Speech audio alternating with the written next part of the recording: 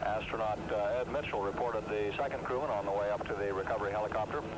Here today to sign the treaty on the prohibition of the emplacement of nuclear weapons and other weapons of mass destruction on the seabed, in the ocean floor, and in the subsoil thereof.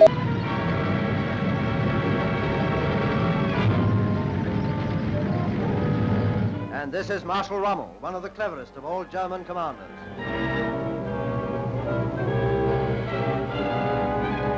12, 10, 12, 10, 12, 10, 12, 12. Britain has been out of step too long.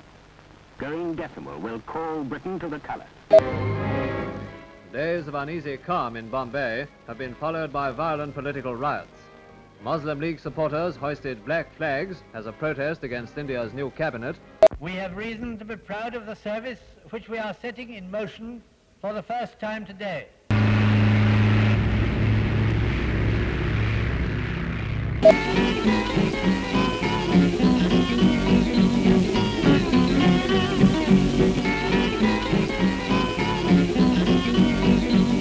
The San Francisco-Oakland Bay Bridge, which will be the largest in the world, takes shape as steel spiders spin the cables on this $77 million structure. More than 70,000 miles of it will be used in stretching the cable, enough wire to encircle the Earth 3 times.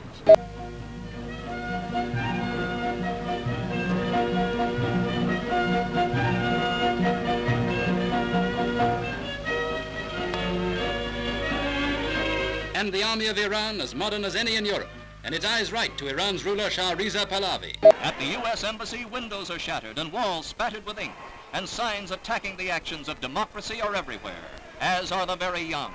The show goes on as though according to rehearsal. At the Russian offices, police picked through the broken windows and shattered masonry.